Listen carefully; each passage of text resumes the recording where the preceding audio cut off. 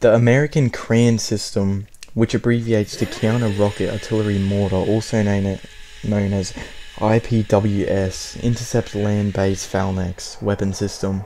The CRAM intercepts rockets, artillery, drones, and mortar rounds while detecting them, and can be used on sea or land operations.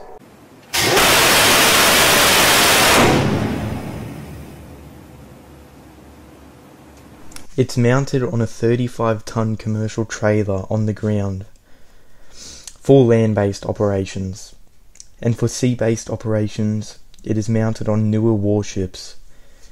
The CRAM proves to be highly useful in field, firing 3,000 to 4,500 20 cal self-destruction rounds at a selective rate. Yeah, it's right there. Oh fuck! Get down! Featuring closed-loop spotting technology to provide autonomous target detection and engagement at very high accuracy.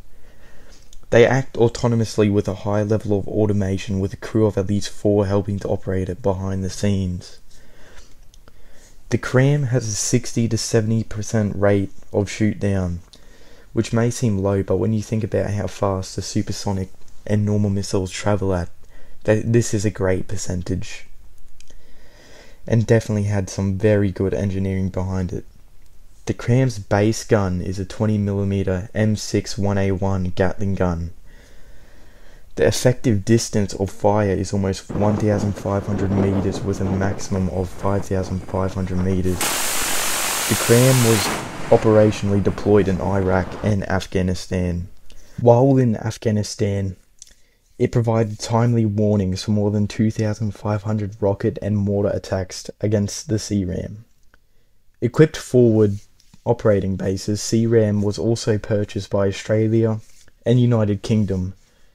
The CRAM requires a holistic design to counter IDF threats, holistic meaning it's majority a connected system with not many individual parts. It is estimated to build one of these units, it's up to $5.6 million and about $27 USD per 20mm round, meaning if they shot at full capacity, 4,500 per minute, it would cost a total of $121,000 per minute. Although they don't shoot it at maximum capacity during training at sea or land. The earliest CRAM was developed early during Operation Iraq Freedom, September 2004, enjoying freedom in order to protect ground forces and forward operating bases from their threat of rockets, artillery, and mortars.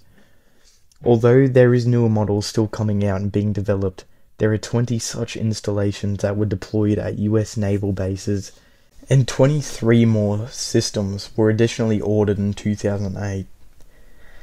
That there are little more than 40 of them in total.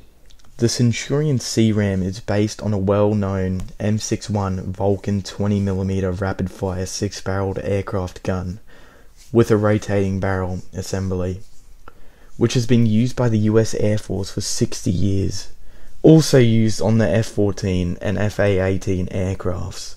If you have any thoughts on the CRAM, please let me know in the comment section, or on any of its newer models or older models.